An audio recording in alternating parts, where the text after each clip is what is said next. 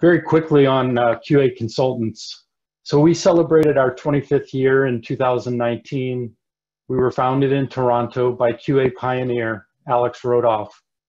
We're the largest and oldest pure play software testing firm in North America, with all of our services delivered onshore. We have about 200 full-time employees, but our delivery model succeeds because of the long-established network of freelance QA professionals across Canada and the US. We patented our on-demand testing and our test factory, and we have enormous depth in software QA intellectual assets built from over 5,500 engagements. And we were recently awarded for our mobile testing services. Let's get started. I'm going to first address what might be the single most important factor fueling Greater Toronto's technology brain gain. I thought you might appreciate a more intimate and humbling Canadian immigration success story. So I want to share with you the story of Alex Rodov, our very own founder and CEO of QA Consultants. Alex's family story is the perfect embodiment of how Canada welcomes world talent and diversity. In the early 1980s, Alex's father sought to take his family away from the Soviet Union. His father was a top metal materials scientist, and in the world, he had accumulated many patents for his work. The Rodov family were devoutly Jewish. They applied to leave the Soviet Union, but were denied. So now, besides being under assault for their religious beliefs, they were now labeled refuseniks, which is a term that was virtually synonymous with communist treason.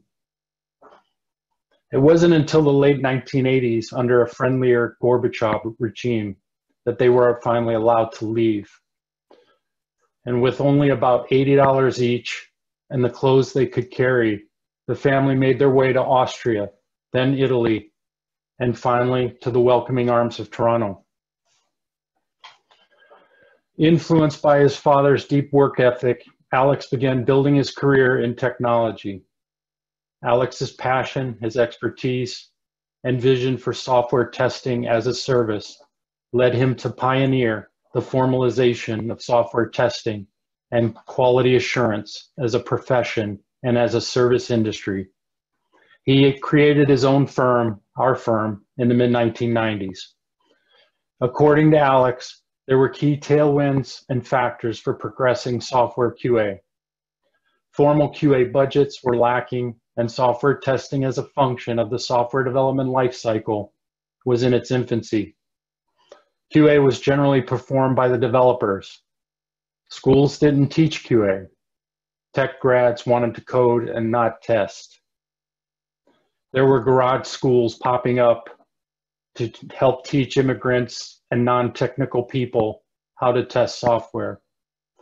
Alex saw the need to provide a bench of resources to the major system integrators of the time. In the mid-1990s, he saw the dot-com and digital era explode with new software platforms.